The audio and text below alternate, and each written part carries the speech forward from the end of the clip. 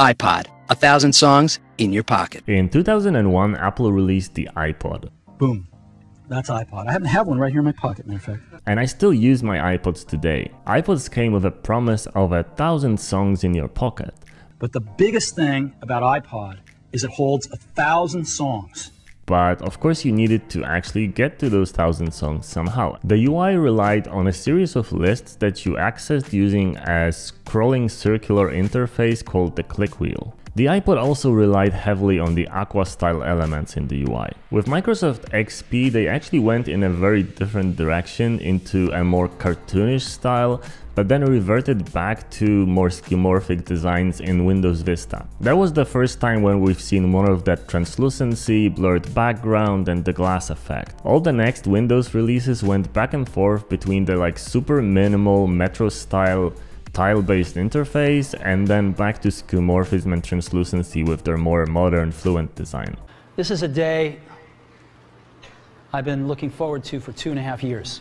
In 2007, Steve Jobs took a stage at Macworld and delivered one of the most iconic keynotes of all time. One notable moment from that presentation is where he takes the stage and takes full credit for creating the user interface, the mouse and the desktop. We've been very lucky to have brought a few revolutionary user interfaces to the market in our time.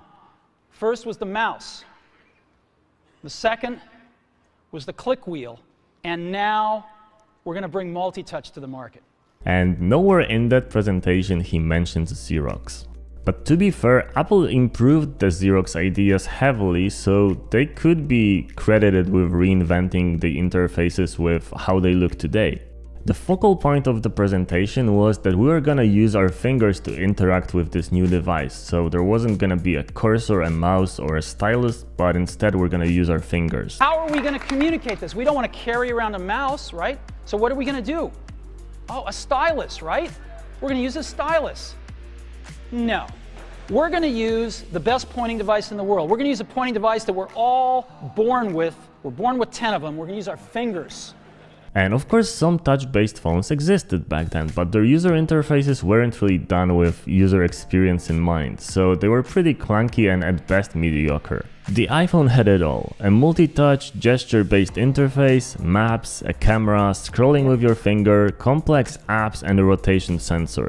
And that was a little bit too much for most consumers to not be overwhelmed by it, because it was just so new and so powerful. People were actually afraid before launch that the iPhone was gonna be too revolutionary and it's gonna be too hard to use for the standard people, and it's just gonna be limited to the tech-savvy early adopters. To solve that problem, Apple heavily pushed skeuomorphism, so the real-world metaphors were everywhere, and that made the interface quite easy to understand even to our grandparents. Books were stacked neatly on wooden shelves. You could scroll through music covers in CoverFlow, like flipping vinyl covers on your shelf. The calendar and the notes app had stitched leather cases, and YouTube icon was a retro TV. The clock here also showed real time, and the calendar icon was showing the date. The icons were also photorealistic here, with insane attention to detail. And that approach made it instantly familiar even to people who were completely new to touch-based interface or computers. I remember in 2007 I spent my entire salary, so just 1 month pay,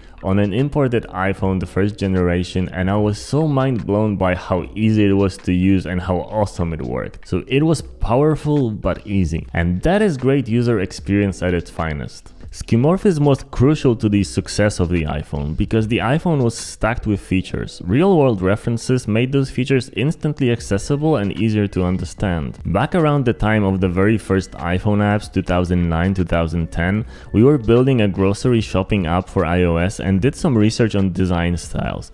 And the wooden background version took most of the votes, with some comments saying that it gave the users the feeling that the groceries ordered were already on their kitchen table. And while now these interfaces may look a little bit dated or retro, we must remember and appreciate that they actually paved the way for all of our modern, awesome, slick UIs of today. And every 7 years, the trend actually starts to shift back, you know, the pendulum swings. So it just goes from more flat design to more skeuomorphic design and then back. And we are now entering the phase when skeuomorphic design is actually taking more ground and becoming more popular, as you can see in the macOS Big Sur icons. So what do you think about skeuomorphism? Is it gonna return in some form, or is it gonna be flat design all the way? Let me know in the comments below, and as usual, thanks for watching, like, subscribe and share the video, it helps the channel grow, and I'm gonna see you guys in the next one.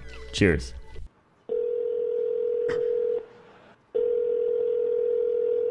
Good morning. Yes, I'd like to order 4,000 lattes to go, please.